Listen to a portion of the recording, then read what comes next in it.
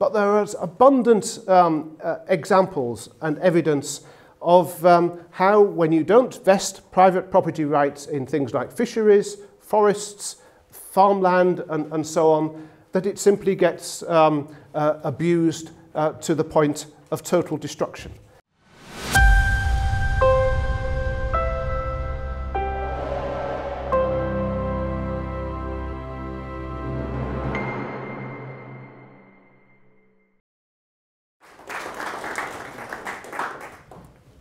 Thank you for that introduction, and thank you for your welcome here. I'm delighted to be here. I enjoy getting away from the main job to give these kinds of talks, so I hope it's fruitful. Let me just, it's interesting, of course, that we start a talk on the environment with a problem of an invasion of bees, but, and I apologize also for having to do a language switch. My daughter speaks fluent German. She spent the last year in Germany, but I'm afraid I have a daughter who speaks fluent German and a wife who speaks fluent French, and there's been almost no economic need for me to learn a language at all other than English.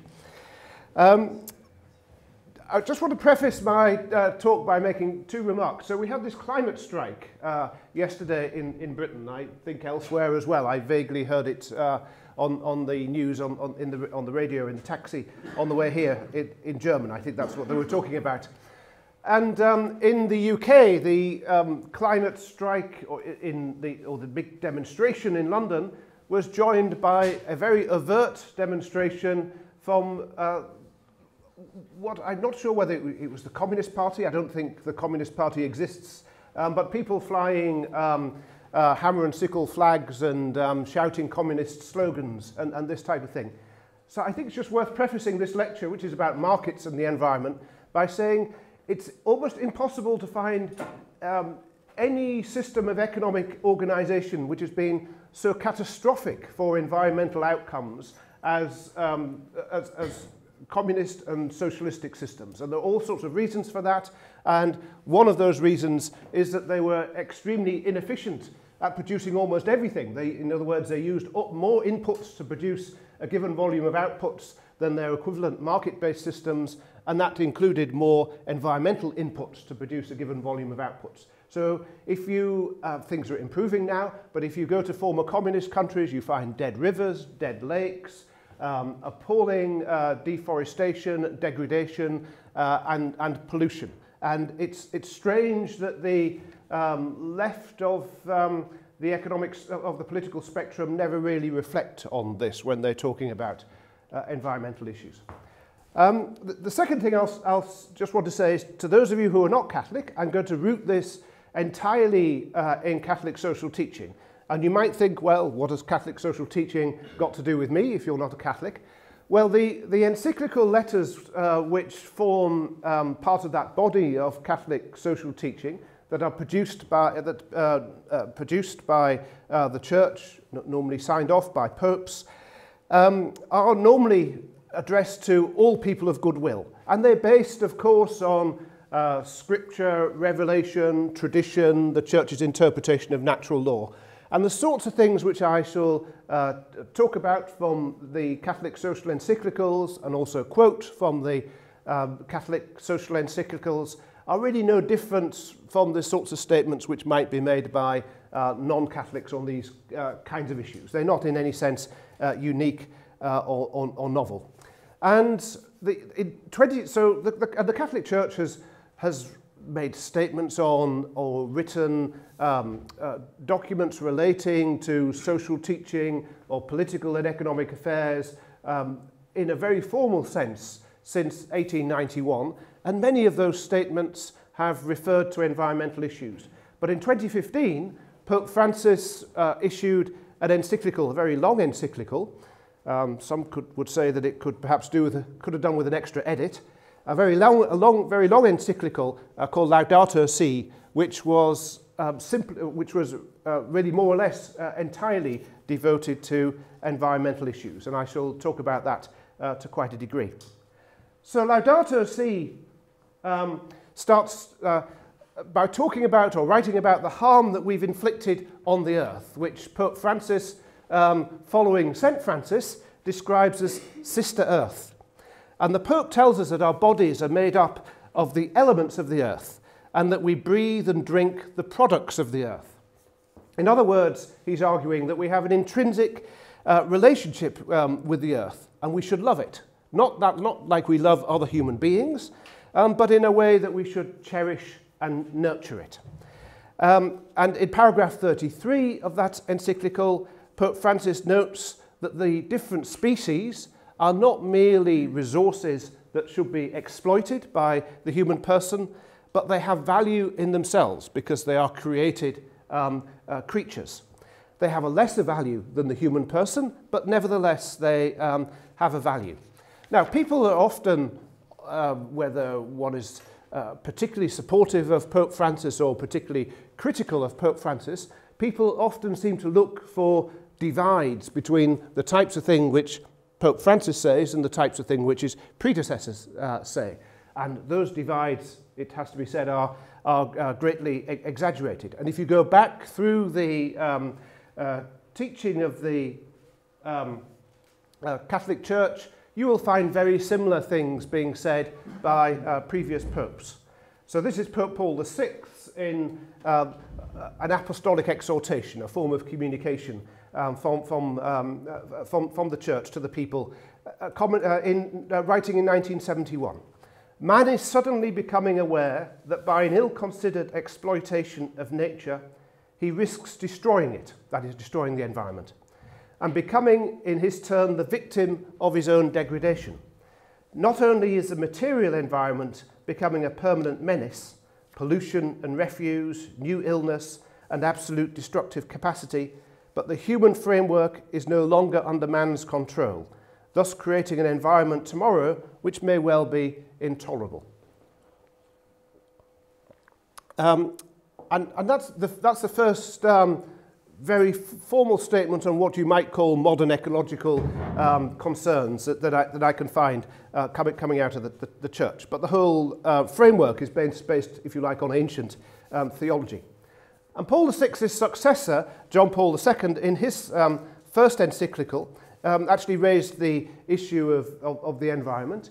And in doing so, as is typical of his encyclicals, he incorporated into his analysis important anthropological and philosophical as well as theological insights. So, for example, John Paul II said, "Man often seems to see no other meaning in his natural environment than what serves for immediate use and consumption.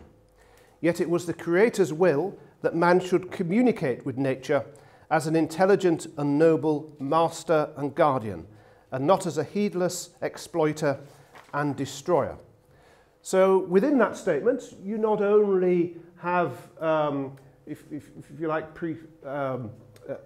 anticipating Pope Francis' points about the importance of nurturing, caring for and loving the environment and other created creatures, but you also have, very typical of John Paul II, an attack on consumption for its own sake, and a reiteration of the importance of being both masters and guardians of the environment, because it's our right and duty to be so. And John Paul II stressed as well that life itself is a gift which must be respected and which is part of the environment, joining what Benedict XVI called the moral ecology to respect for the environment. So Benedict XVI pointed out that it doesn't make sense to debase the human person whilst at the same time purporting to protect the environment. So the idea, for example, that you might campaign for the destruction of life through abortion, as many environmentalists do, whilst at the same time campaigning for the protection of the environment, is just simply an absurdity. And Benedict XVI was very clear in pointing out that kind of contradiction. In another social encyclical, John Paul II, Solicitudo Rei Socialis, said that he introduced the issue of the environment in a rather more positive way, saying that there were hopeful signs. And he said, "Among today's positive signs, we must also mention a greater realization of the limits of available resources and of the need to respect the integrity and the cycles of nature and to take them into account when planning for development, rather than sacrificing them to certain demagogic ideas about the latter. Today this is called ecological concern. And I shall talk later in the second part of this, it talks here about the limits of available resources. And there was a meeting back in the early 1970s which gave rise to what became known as the Club of Rome, which talked about the limits of available resources and led to all sorts of apocalyptic fears and writings and research about natural resources running out. Yet that never seems to happen. Of all the environmental problems that we might have, and there are many, the one thing which never seems to happen is natural resources running out. And I shall talk about how one of the reasons for that is because of markets, property rights, and the price system ensures that resources are effectively conserved. And Pope John Paul II's point that he makes here in paragraph 26 is immediately followed by discussion of the dangers of consumerism. This is a continual theme of John Paul II, who in general has written in a way which was relatively positive about the market, but he continually pointed out the dangers of consumerism and the problem of trying to have more rather than being and having a well-ordered life. Now, Pope Benedict XVI mentioned the environment, or referenced the environment, in a number of homilies and written statements. And I've already mentioned how he integrated his thinking about the importance of being open to the transmission of life and preserving and nurturing life, the human ecology, as he called it, with natural ecology. And in a social encyclical which he wrote, which was delayed because of the financial crisis, he said, today the subject of development is also closely related to the subject of development, as in economic development in poor countries, is also closely related to the duties arising from our relationship to the natural environment. The environment is God's gift to everyone, and in our use of it, we have a responsibility towards the poor, towards future generations, towards humanity as a whole. In nature, the believer recognizes the wonderful result of God's creative activity, which we may use responsibly to satisfy our legitimate needs, material or otherwise, whilst respecting the intrinsic balance of creation.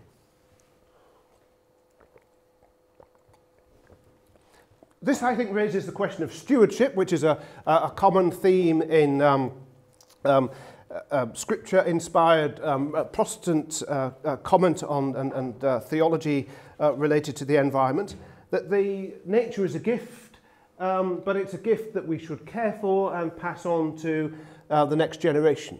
In fact, the politician who first raised most publicly the issue of environmental issues and global warming, anybody tell me who that was? You might be surprised. Which politician first was the first to make a major intervention on the, yeah? Al Gore. He was like Al Gore. Okay. It was Margaret Thatcher. Yes. Okay. So Margaret Thatcher, before Al Gore, was really the first person, the first prominent politician to make a substantial reference to and speech about global warming, and she was, of course, a non-Catholic Christian. And she made this reference towards about the importance of stewardship and passing on the earth to the next generation in a similar condition to that in which we found it. And that was towards the end of her premiership. And coming back to Pope Francis, which I hope now you can see is not in any sense novel, or you might say not even especially original, that's not meant as a criticism, in his teaching, but is continuing and developing a tradition.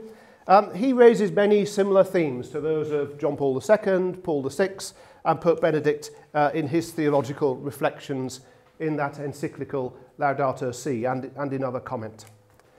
And in paragraph 67 of that document, he explains how man, having dominion over the earth, the phrase used in Genesis, does not mean that we should be domineering and destructive. Again, if you think of a beneficent, benevolent monarch that has dominion over a kingdom, it doesn't mean to say that they try to destroy that kingdom. They exist, they reign in order to look after it rather than destroy it. And finally, on this this background, if you like, in Catholic social teaching, the one document which really summarises Catholic teaching on all issues, both theological and socialism, and social, is the Catechism of the Catholic Church. And in paragraph 339 of the Catechism, which is repeated in Laudato Si, it's stated, "Each of the various creatures, willed in its own being, reflects in its own way a ray of God's infinite wisdom and goodness.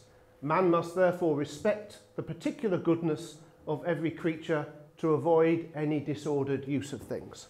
So in creation, man has a special place, but we are living disordered lives if we simply disrespect all other aspects of creation. I guess that's the message that's running through all of this.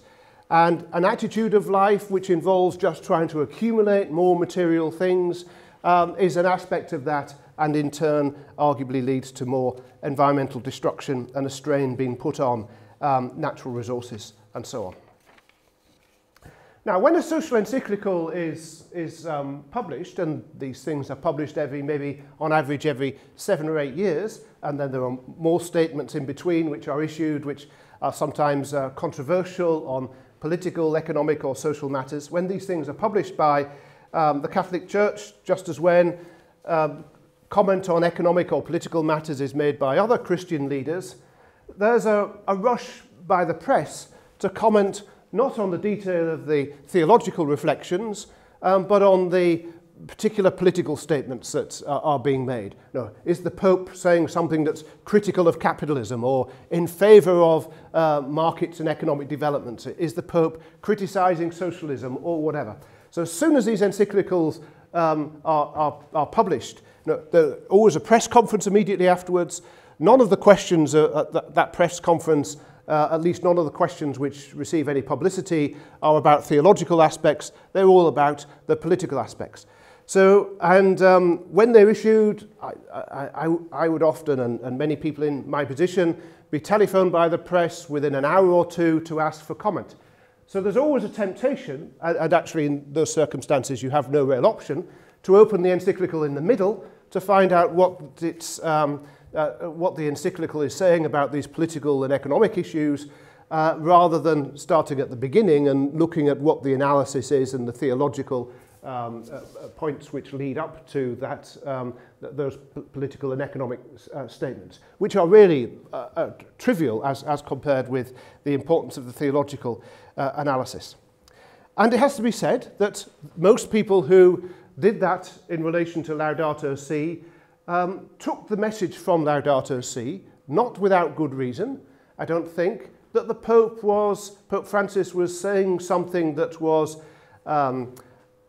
anti-consumerism, that would be expected, anti-market, anti-development to some extent, although not, that needs some qualification, and anti-globalization. So, and he said other things perhaps which are along those lines, so people were not too surprised. Maybe that those things which hinted at that within the encyclical confirmed preconceived ideas already.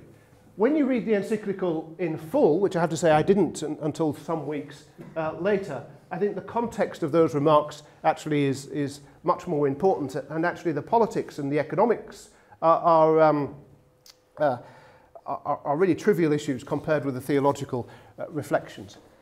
And Pope Francis asked in the encyclical that we should engage in dialogue. So a number of us have tried to engage in dialogue, and particularly tried to engage in dialogue about these economic and political issues.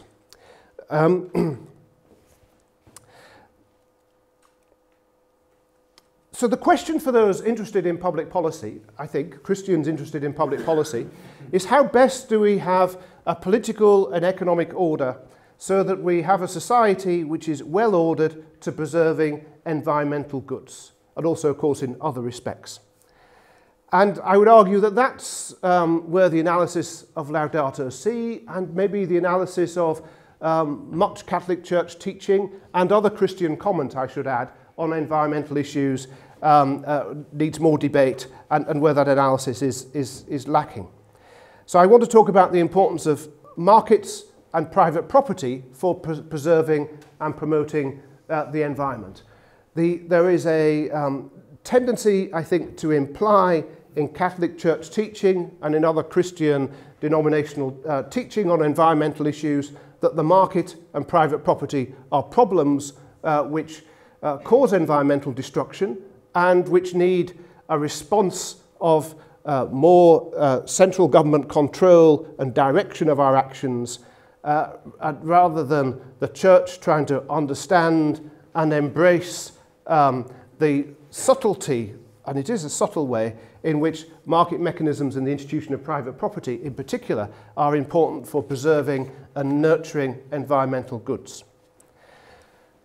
And I think, if you look back through the history of the Church's teaching on these kinds of issues over 800 years, you'll get a very strong understanding within the Catholic Church on the importance of private property and the market economy for free, civilized, sustainable economic way of living.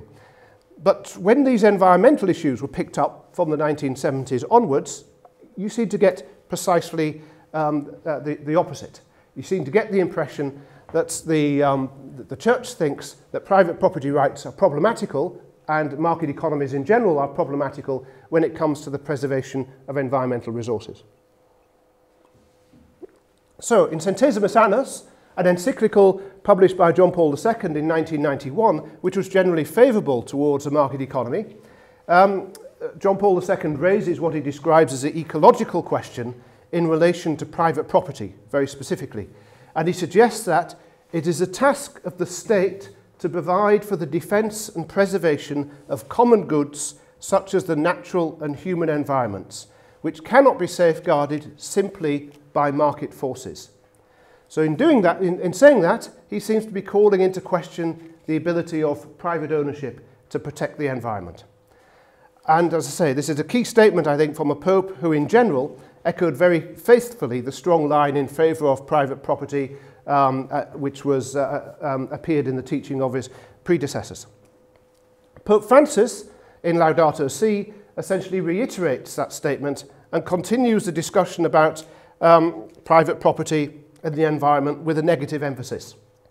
So he raises the question of private property in the environment in chapter 2 of the encyclical, talks about it in 3 paragraphs, and Pope Francis says that the Christian tradition has never recognized private property rights as absolute. Well, that's true.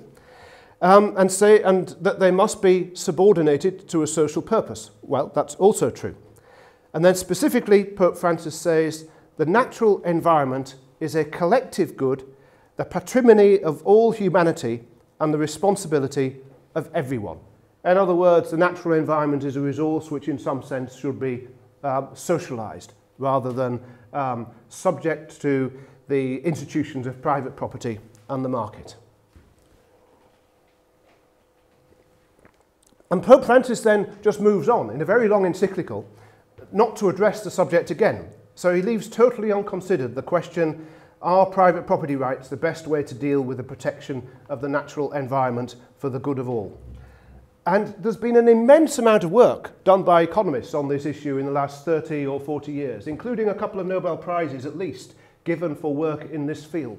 And it's very strange that in all the committees which led to the production of Laudato Si, none of that work seems to have been taken on board or referenced, or indeed people who are working in those fields who come from right across the political spectrum, sort of left-leaning communitarian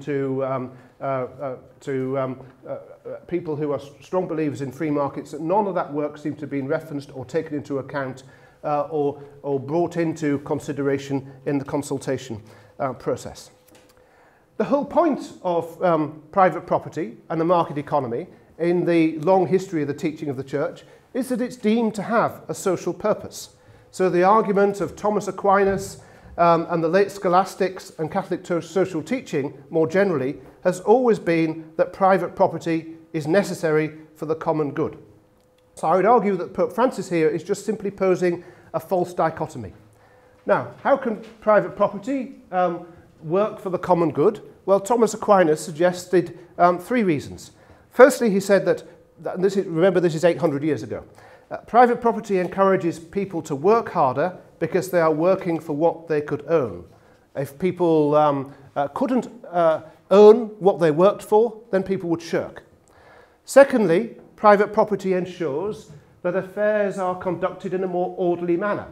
People understand what they are responsible for, rather than everything being the responsibility of everybody. And I'll come back to this clause in a moment, or this phrase. And thirdly, private property ensures peaceful relationships.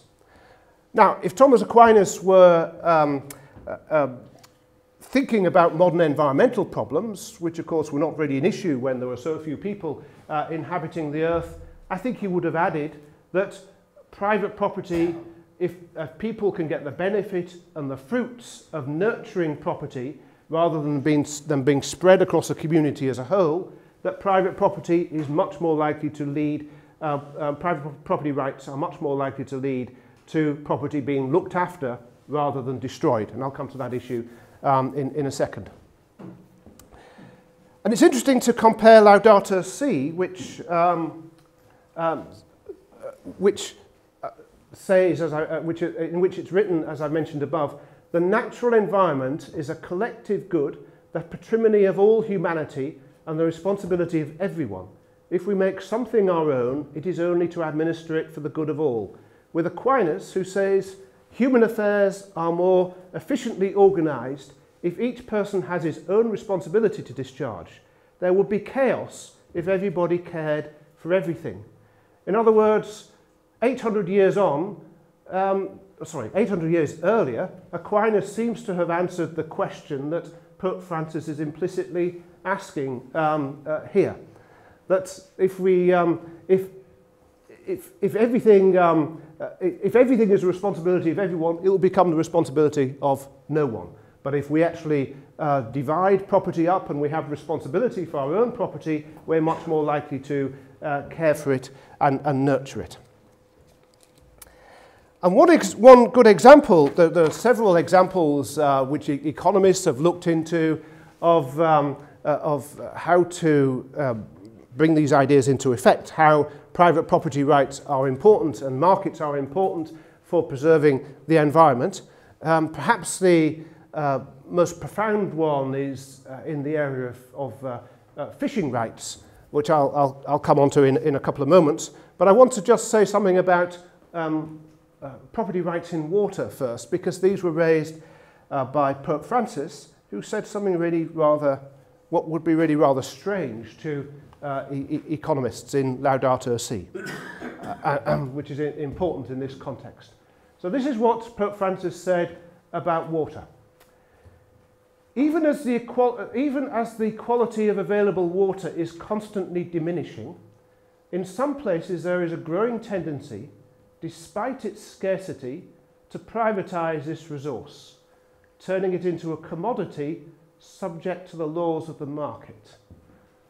Anybody want to just comment on that sentence? Any economist here who can spot something of an oddity about that sentence? Yeah? I guess it doesn't make sense to say it turns into a commodity, because implicitly everything already is, and it only didn't matter as much because it was available in enough mass. Yeah, okay. So if something is not scarce, it doesn't have to be subject to the laws of the market. It's only if something is scarce that the price mechanism is important for allocating scarce resources and for encouraging conservation and all the rest of it. So to say, despite its scarcity, it's wrong that people want to make it into a commodity subject to the laws of the market is, well, I don't want to be too critical, but it is totally absurd. It's only because of its scarcity that one would ever want to make it subject to the laws of the market. Now, you may argue that you still don't want to make it subject to the laws of the market, but if water was not scarce, you wouldn't want to make it subject to the laws of the market because there's no need to. It's free. It's so abundant, there's no need to, in any sense, enshrine property rights in it, have markets in it, because it would have a zero price. It's only because it's scarce that you might even want to consider it in the first place. And then he goes on, yet access to safe drinkable water is a basic and universal human right, since it is essential to human survival, and as such is a condition for the exercise of other human rights. Anything odd about this sentence, do you think, when combined with the last phrase of that sentence? What else might you consider as being a human right, other than water? Something quite closely related to water. Property, perhaps. Property, yeah, okay. Shelter, yeah. Food, yeah, okay. So does this mean that food shouldn't be subject to the laws of the market because it's a human right as well? This is just a false dichotomy and an absurdity in many ways, and just takes one down a path which is extremely unproductive. Indeed, it's more than unproductive. It's actually tragic, because if one is managing water resources and so on in a way that's not sustainable, it actually has very serious consequences for, especially for the world's poorest people. And essentially, if water is not priced, if it's not subject to the laws of the market, it will be wasted. Let me just give you 2 or 3 examples, but there's a huge literature on this. Let's take a Western example to begin with. So California is regularly subject to really dire water shortages. And by one account, over the years, farmers in California have paid just 15% of the capital costs of the federal system that delivers water to farmers in California. Rather unsurprisingly, unlike anywhere else in the world, in California only 4% of water that's used, water that is used is then recycled and reused. Why? Because it's not priced, somebody else is paying for it, it's free to the farmers, so they just essentially waste it and don't find ways to recycle. If water is not priced, then water-thirsty crops will be grown in places where water is scarce. You'll get inefficient irrigation systems and so on. And you might think of this in terms of drinking water and household water and these real important and urgent needs that we all have for water. But 95% of water is used for industrial and agricultural purposes. And if markets are not used to allocate water rights, and if water is not priced, it will be systematically wasted and used inefficiently. It's property rights in commodities such as water which actually encourages conservation and encourages industrial and agricultural uses in a way which is efficient. Growing water-thirsty crops in places where water is abundant rather than growing water-thirsty crops in places where water is very scarce. Secondly, as I've just mentioned, linking a desire to have property rights in water in a negative way to the fact that it's a human right is very strange. Food, shelter and clothing are all regarded by the Catholic Church as human rights. Are we supposed to believe that we shouldn't have markets in clothing or property rights in clothing? It just doesn't make sense as an argument, even as a starting point for discussion. The Church has supported property rights and markets in these things because they perform an important social function and promote the common good. Property rights and the pricing of water perform the important social function of ensuring that water isn't wasted, that it's conserved, and that water-intensive agriculture and industrial activity take place in places where water is more abundant. Now, I want to return to this question of property rights and the environment more generally. As I mentioned, people across the political spectrum, not sort of hardline central planning socialists, but communitarian socialists through to free market liberals, have been interested in the last 30 or 40 years in this question of property rights being important in order to preserve environmental goods. And the importance of property rights for the environment is often considered in the context of an article which was written by Garrett Hayden called The Tragedy of the Commons.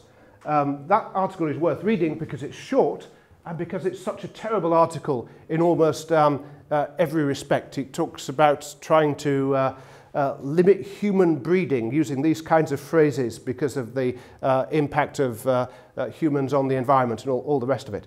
But it's short and it illustrates in a really stark way where a lot of environmentalists are coming from. Now, in that article, Hayden refers to something called the tragedy of the commons, and that's often attributed to Hayden, but Hayden was actually referring back to a much older pamphlet written by an Anglican clergyman called William Foster Lloyd.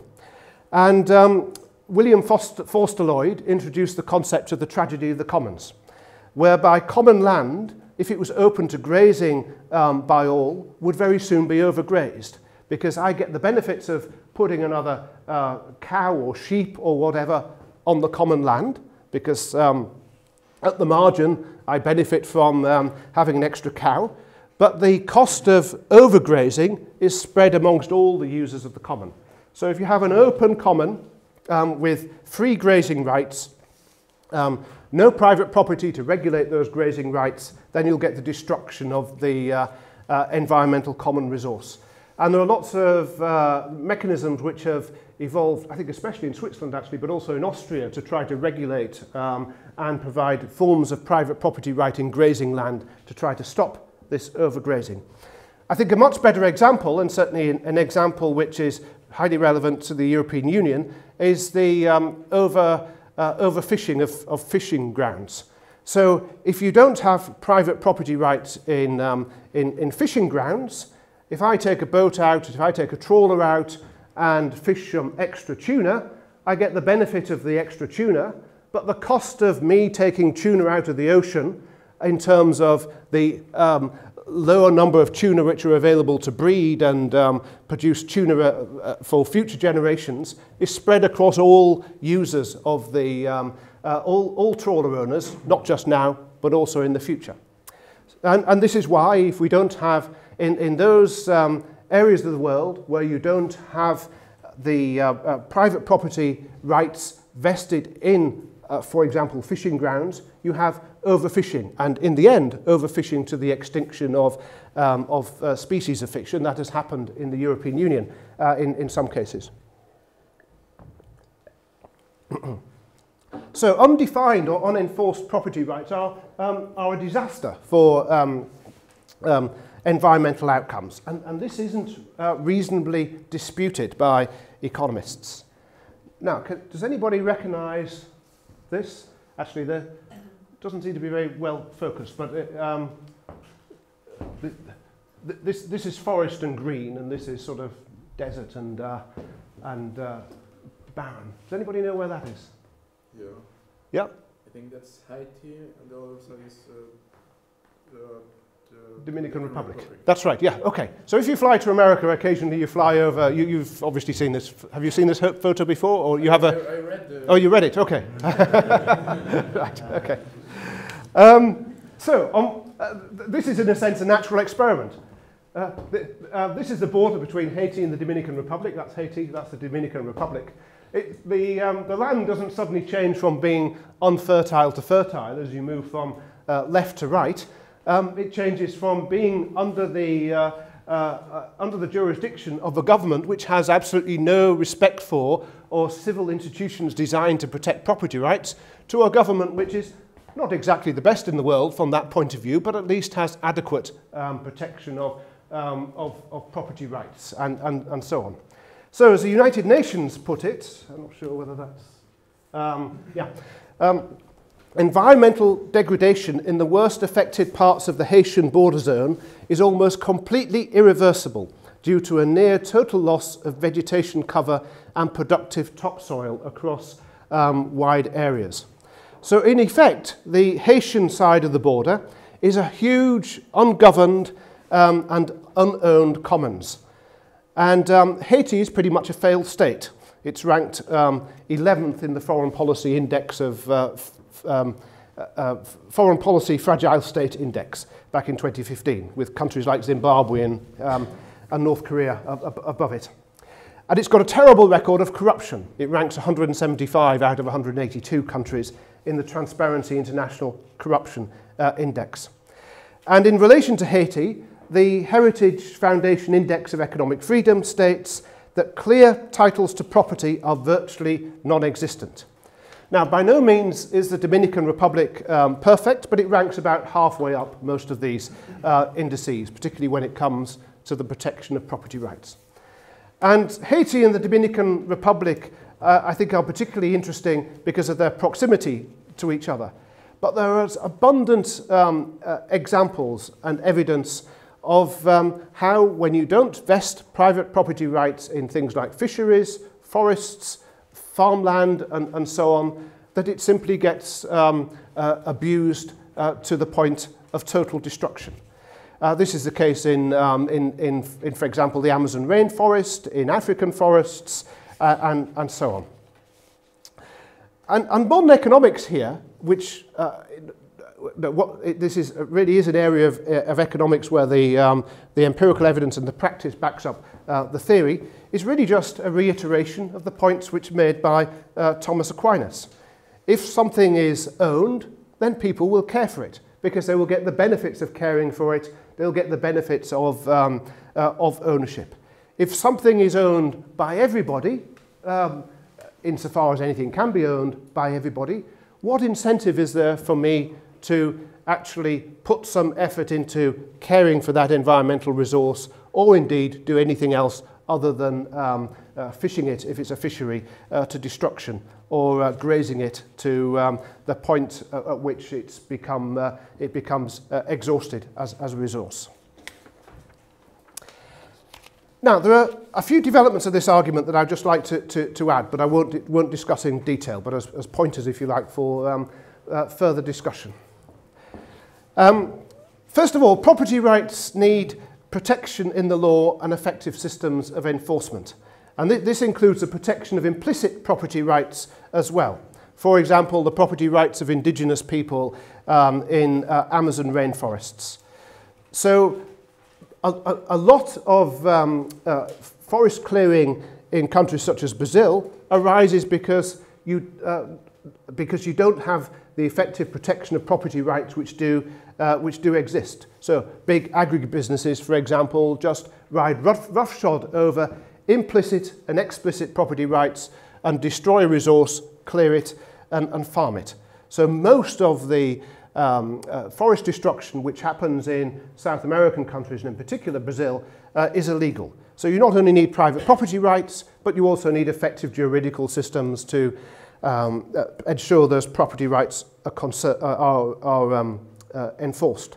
But it doesn't help if you, to point to somewhere like Brazil and say you still get forest destruction because you don't have good juridical systems to enforce private property rights.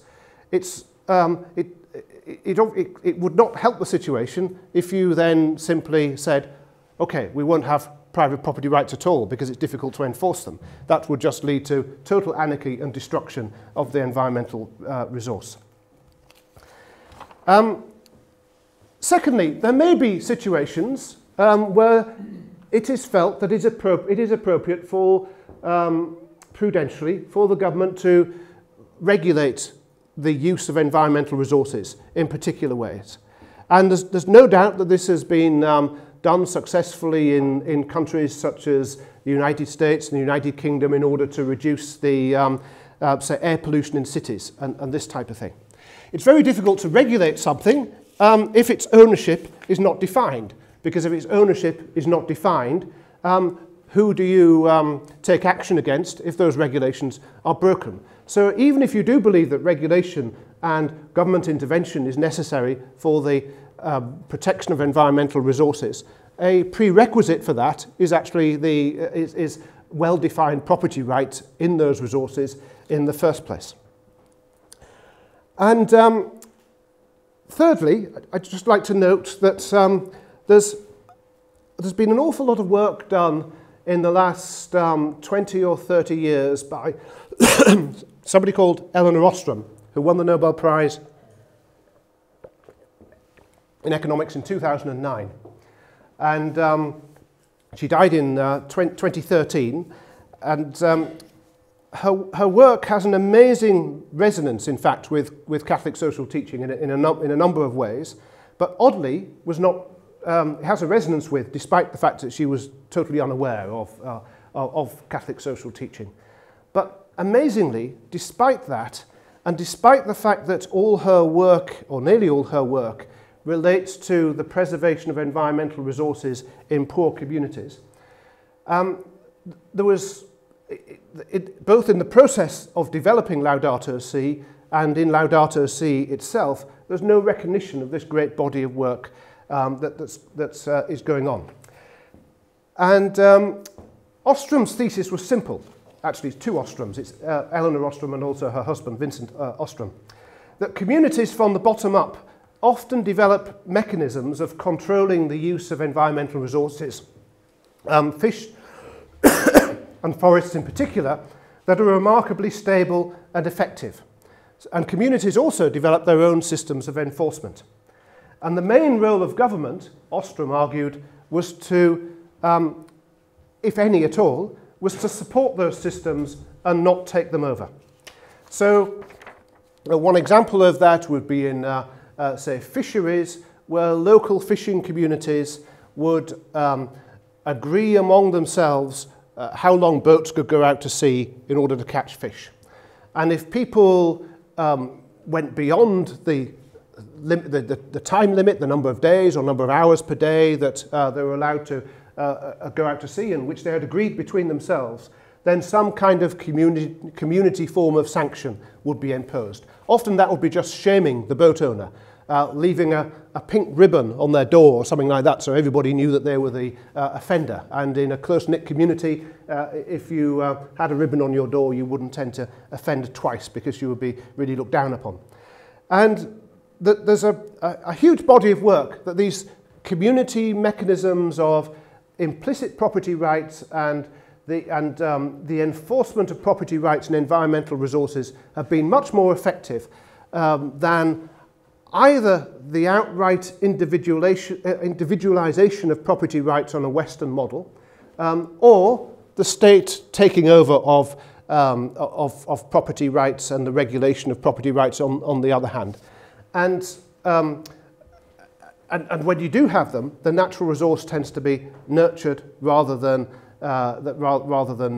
destroyed, as often happens, especially in a poorly governed state, when the state is responsible for the ownership and regulation of environmental resources. Now, finally, done that.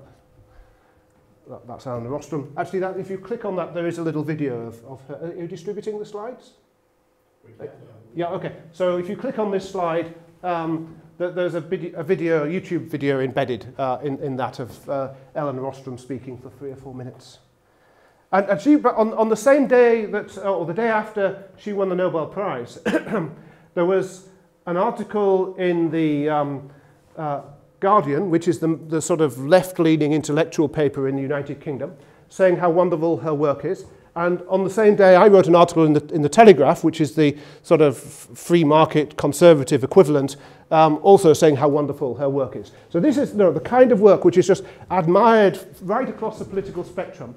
It's totally in accordance, her principles are totally in accordance with Catholic social teaching. You can see the word solidarity there, but the word subsidiarity could also equally appear behind on a placard related to a talk by Ostrom. Yet it appears that this great body of work, which has won at least one Nobel Prize, was just entirely ignored. which I find especially odd. Okay, finally, trade-offs. So I think Laudato Si dealt with the issue of trade-offs, which are genuinely difficult, but they can't be ignored in relation to these environmental questions. And the people who were going on the climate strike yesterday, I also think ignore these important issues of trade-offs. So when it comes to things like global warming, and I'm in no sense somebody who is skeptical of the scientific consensus in global warming, there is a genuine choice between policies which allow more economic growth, which allow us to deal with immediate environmental problems more effectively, which, if you have economic growth, it increases resilience to environmental and climate events and bad weather events and this type of thing, and policies which would reduce carbon emissions, which might reduce global warming in the future, but would slow down development today. So despite the increase, at least in recorded bad weather events in the world, there's been a huge fall in deaths and injuries from bad weather events in the world. And the reason for that is because as the world becomes more developed, we become more resilient to problematic climate events, hurricanes and heat waves and so on. If you compare, say, Holland to Bangladesh, both of those are very, very low-lying countries. If there's a bad climate event which affects Holland, almost certainly that in such an event nobody will be killed. In Bangladesh, tens of thousands will be killed. So you have this, these trade-offs are not unimportant. You can't just ignore them. You can't just say we will take any action necessary in order to reduce carbon emissions so that we reduce global warming in the future. Because by doing so, you may well slow down development and therefore reduce the resilience of people when it comes to problematic climate events. And also, if you don't allow development, you don't allow people to resolve current environmental problems. So 2 billion people, for example, currently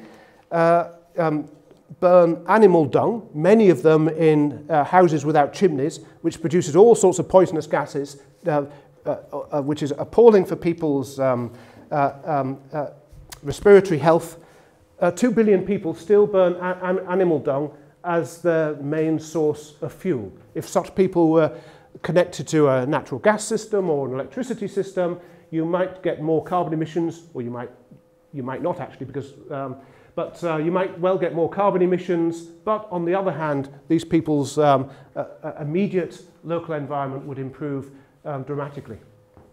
Now, I think this kind of illustrates the issue of trade-offs quite well. So in Laudato Si, there was a comment saying that, I can't remember, it was a footnote, but there was this very direct attack on air conditioning, and saying that people shouldn't be using air conditioning. And I think that this gives a good indication, this is a good example of trade-off. So this is air conditioning using modern technology. It costs almost nothing, and it's very effective. And I'll say how effective in a moment. This is air conditioning before modern technology, which to get 8 hours of air conditioning required 16 man-hours of labour and a large number of ostriches, and was only available to very well-off or important people, whereas modern air conditioning is available to almost everybody.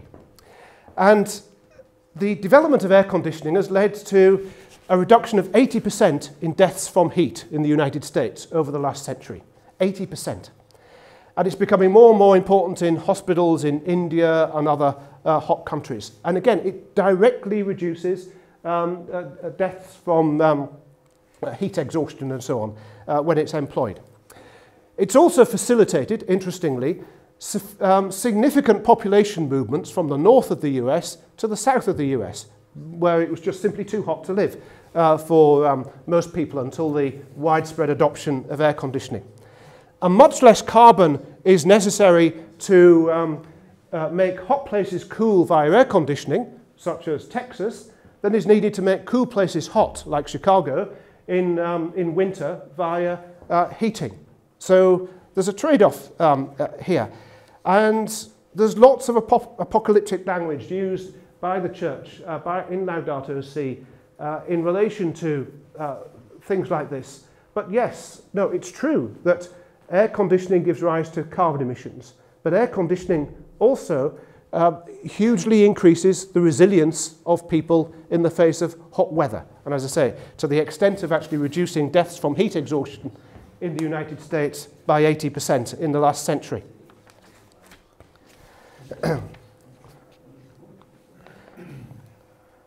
Okay, and there's lots of other apocalyptic stuff in Laudato Si as well, which just doesn't recognize the improvement in the natural environment that's taken place in the last 20 or 30 years. Deforestation in the world has collapsed in the last, in the last 20 or 30 years, where the rate of net deforestation has decreased enormously, and there are very few countries with a national income per head of over $4,000 a year which actually have net deforestation. In most countries, and including the European Union, I should add, forest cover is increasing quite dramatically.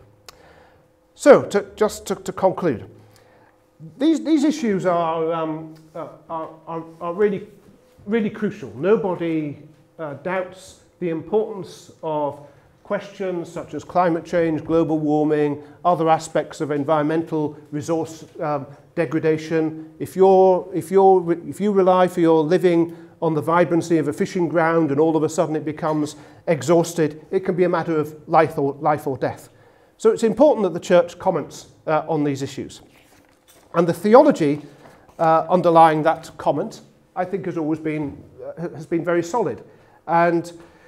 But those theological insights do have to be complemented by prudential judgments on issues to do with government policy, political economy, economics, and so on.